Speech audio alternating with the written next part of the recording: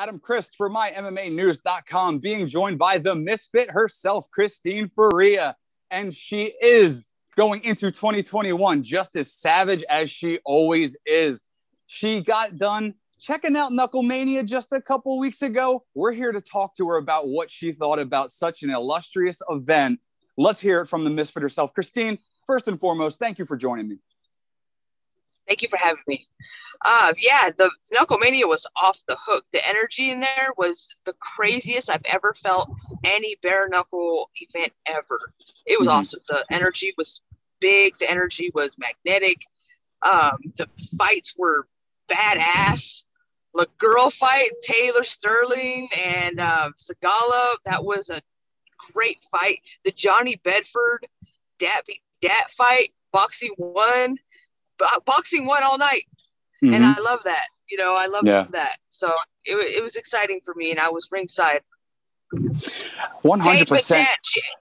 Paige VanZant did she was nervous. I could tell she was nervous there. Yeah.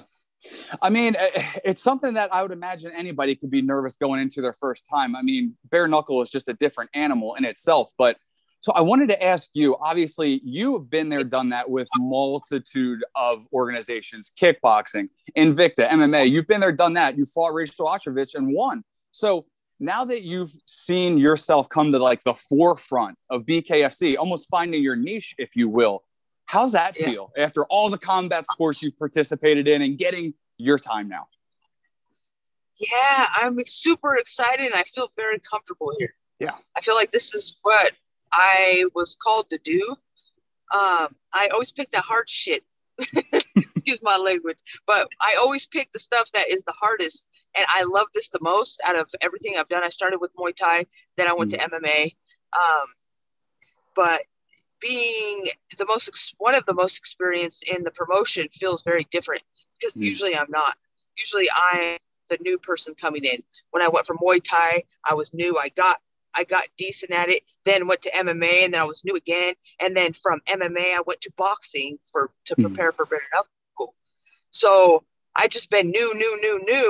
Now I feel very comfortable, and I feel more comfortable in boxing, and I feel very, very comfortable in bare knuckle. I feel like I already know this. I feel like it's just me getting better at my boxing now to perfect my bare knuckle. You know, so I believe that I'm going to take over the 125, then I'm going to move up to 130, 135 and dominate there as well. So, I mean, what you were just saying there could take me in so many different directions, just because, I mean, we could go every which way, but I want to try and keep it just particularized on what your experience at KnuckleMania was like, because Tyler Goodjohn, I mean, I got done talking to him a couple of days ago, and he just could not stop saying the best things about you. Obviously, this is before KnuckleMania. He said the sweetest things about you, just how much you were embracing him, how much you would help him. And then I see your posts about Reggie Barnett. I mean, I've talked to him plenty of times. He went to the BKFC tryouts, is essentially not a known person as far as, you know, in the combat sports realm. And now he's at the forefront of BKFC himself, #1 contender, arguably. Yeah. But you are there too, and you're pumping these people out. You're supporting you're essentially a business and a game woman for the business. Am I correct in saying that? Absolutely. I'm here to help the business grow. The better they do, the better I do. I just fell in love with it. So I do want to help it grow in any way, shape, or form. That's why I've adjusted a couple things in my game to be better for myself and the promotion. And I'm learning the business side now. I'm not just the fighter. I have to know both sides of this. So it's a learning process. It's been a tough one. I take the long road and I take the rough road always, but I'm learning. Of course, always a learning process, especially in combat sports. But again, I'm going to keep emphasizing you being one of the top dogs right now. So beating Britain Hart, and then obviously Paige VanZant bringing a ton of money into the organization, a ton of attention that might not have been there before. So you're right there at the top of this.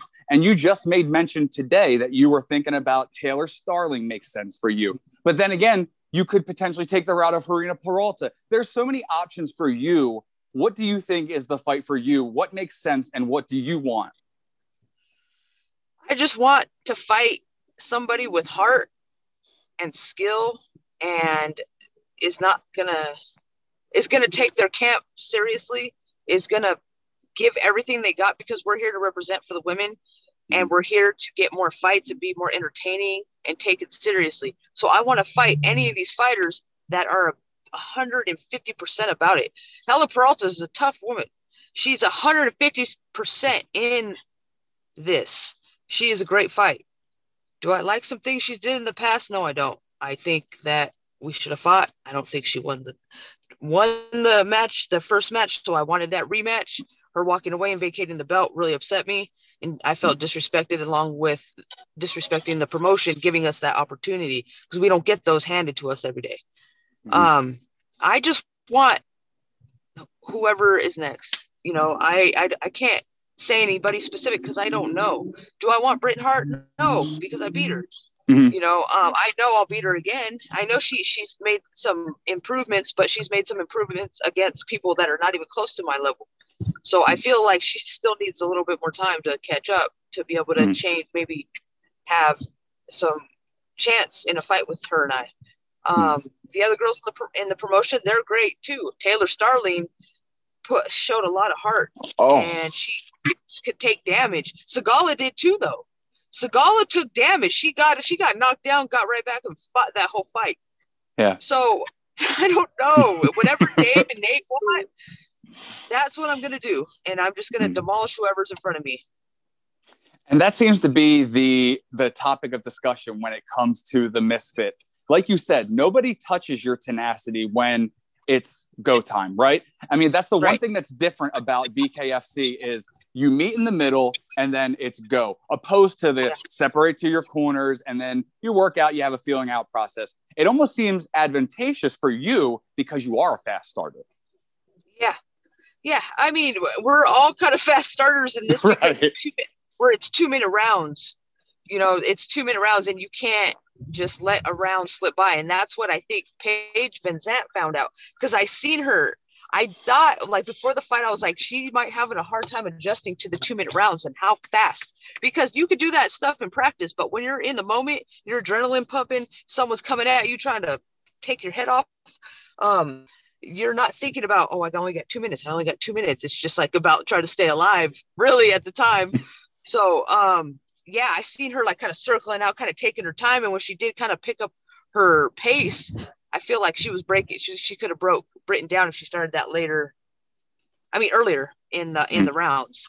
But Britain Hart brought it to her. Britain Hart knew it. She was the experienced fighter, so she knew what she had to do, and she wanted it bad, and she got it that night.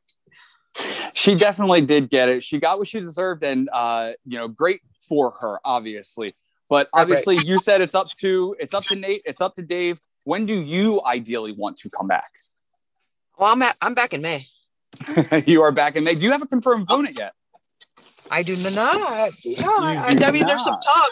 I'm like, I can't really say anything right now. I don't know for sure, so I'm just waiting on my management to come back with a word, and then I'm just getting ready though.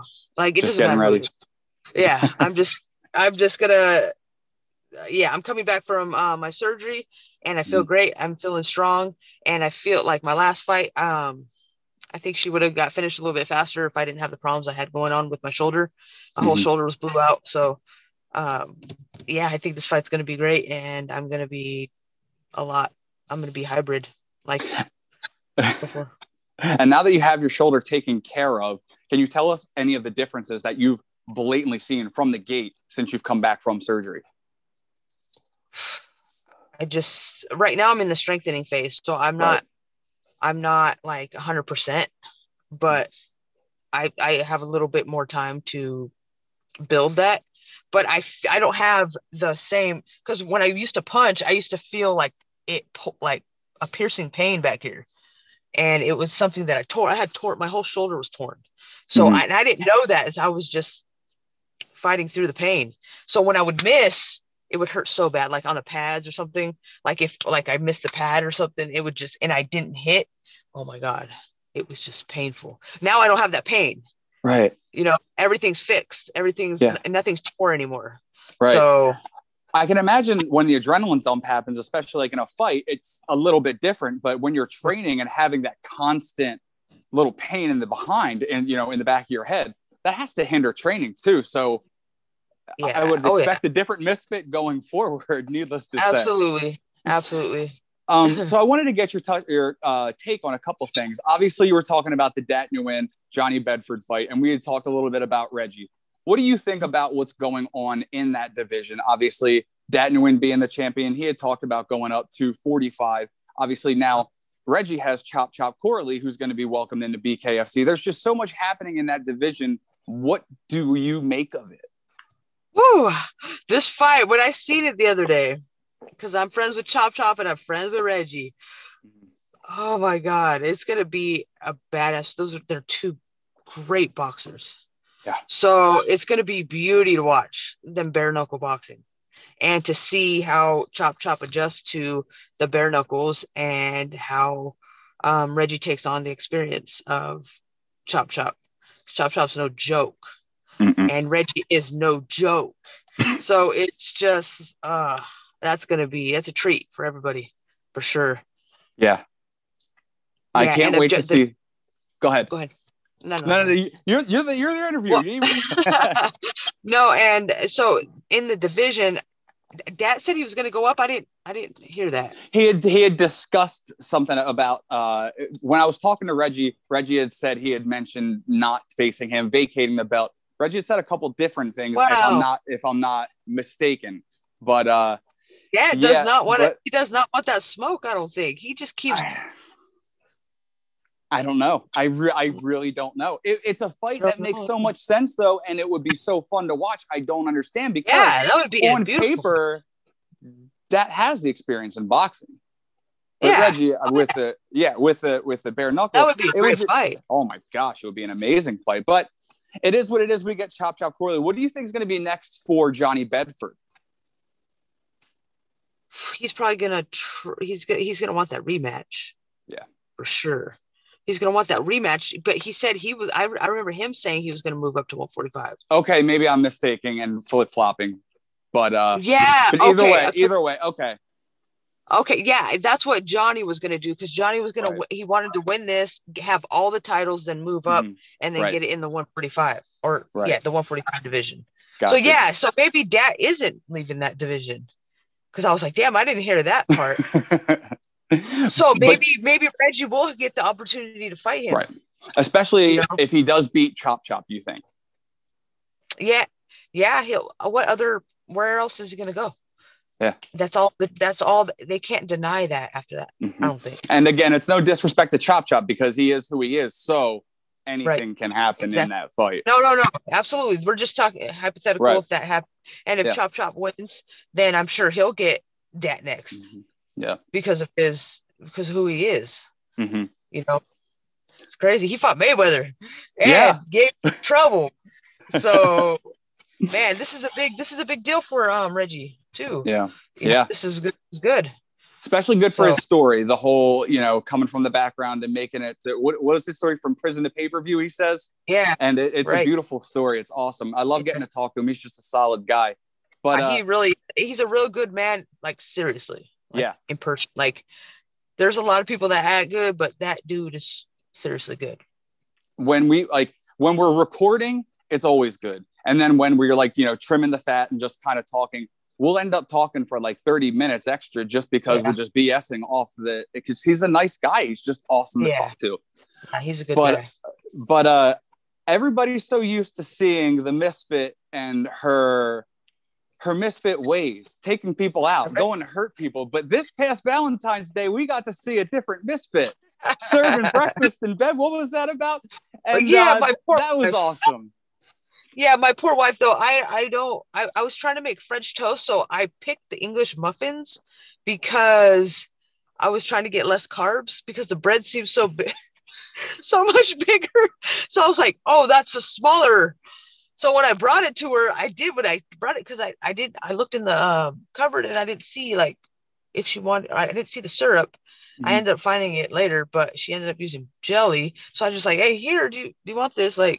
wake up, happy Valentine's Day. Just try to be cool, just trying to like serve her breakfast in bed, trying to be a good partner. You do more for your partner than what some other people can say they do for their partners. So you're doing the right thing, right?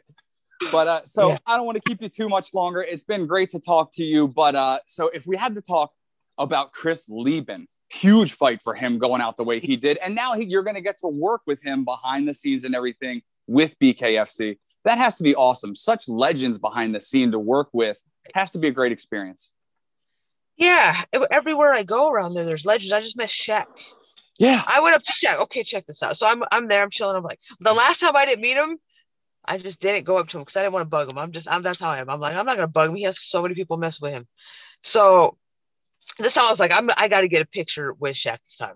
So I went up to him. I was like, hey, can I get a picture with you? I'm the #1 bare-knuckle boxer. And he's like, I know who you are. And I'm like, you don't need to know who I am. Like, how do you know who I am, dude? So it's pretty cool, to have someone like Shaq know who you are. And he was super cool. Got a picture with him. And yeah, it's just crazy.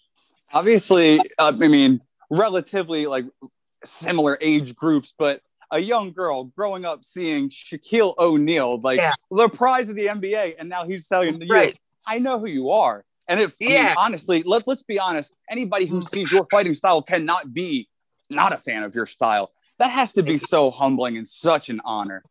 Yes, so much. It's just like, wow, okay, Shaq knows who I am. That's great. And that's like David Feldman and the promotion just coming together and reaching out and doing their side of things. That's why I do my best to do my side of things, to keep everything in the positive light and keep everything rolling positively, because we're all those fighters help build the company. That's what's the company. So I just do my best because I see them working so hard and making leaps and bounds in their progress since day one. I've been here since I say day 2, because I was at BKFC 2. I was supposed to fight on. So I've been here since day 2. Day 2. And watching the growth it's cool. Yeah. It's definitely awesome. We look forward to seeing you fight in the future. And honestly, Christine, it was an honor for me to talk to you. I look forward to talking to you in the future. I really hope that you'll take some time when you can talk about your opponent. Come back on. We can chat about it. And best of luck. Absolutely. Thank you. Christine, the Misfit Ferea, ladies and gentlemen. She was kind enough to join my MMA News tonight to talk about KnuckleMania. So much about what's going on behind BKFC scenes. We appreciate the time with the Misfit, Christine Ferea. For Christine, I am Adam Christ. Make sure you keep it locked to mymmanews.com for all your fight news needs.